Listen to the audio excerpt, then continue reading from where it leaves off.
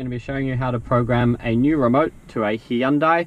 This is a Hyundai I40 2012 model. Now, as you can see, we have no working remote for the vehicle. So the first step is going to be to plug in your diagnostic tool.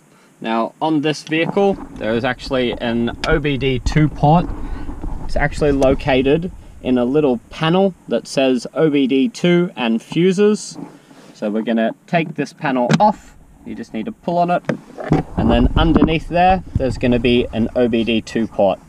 So we're then going to take the diagnostic tool and plug in to the OBD2 port. Once you've done that, you should get some lights on the actual VCI communication box. As you can see, we have a power and a Bluetooth light. Should always be at least those two lit up. We'll put that out of the way. We're then going to come over to the actual diagnostic tablet itself, the OBDSTAR. We're going to hit agree. We're going to go to diag program. We're going to select immobilizer.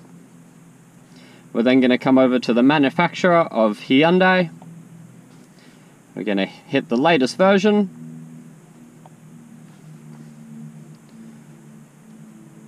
We're going to go select from type. We're going to select remote. We're going to select 16 pin, and for this vehicle it uses type 1. We're going to hit program remotes. It's going to ask you to insert the key, turn it to the on position, off position, then remove the key.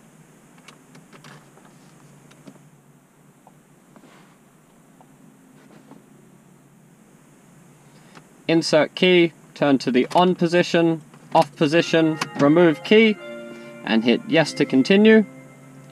It's then going to say program remote, press lock or unlock for more than 1 second. So I'm going to push lock. You're going to get a success message on the actual tablet. It's going to ask you whether you wish to program another. For this one, we're not going to, just the one. It's going to say program complete.